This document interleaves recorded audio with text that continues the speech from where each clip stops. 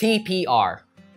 Before we answer what TPR is, let's ask ourselves, how do children learn their native language? They spend a lot of time listening to the speech of adults and following their commands before they begin to speak themselves. So simply, TPR is putting words into action.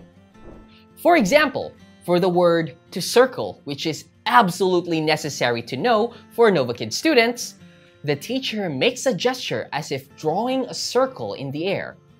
The child repeats it first with their finger and then understands that he or she should take a mouse or use a touchpad to draw a circle on the computer screen. Other instructions I often use TPR with are say, look,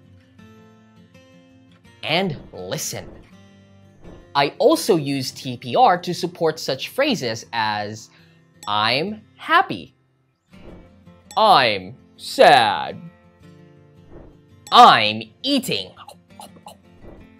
I'm brushing my teeth, and others.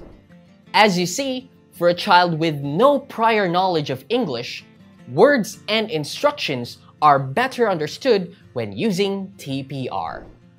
TPR is always fun for children, and what is fun and interesting is best remembered. With TPR, you can act out almost any story or song from a textbook, and with gestures, it will be remembered much better.